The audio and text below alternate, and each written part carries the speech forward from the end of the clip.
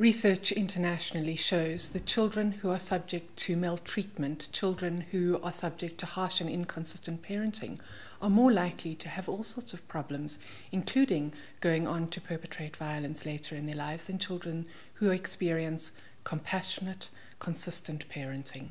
Research undertaken by the Institute for Security Studies and the University of Cape Town in one small community not particularly affected by violence showed that 96% of parents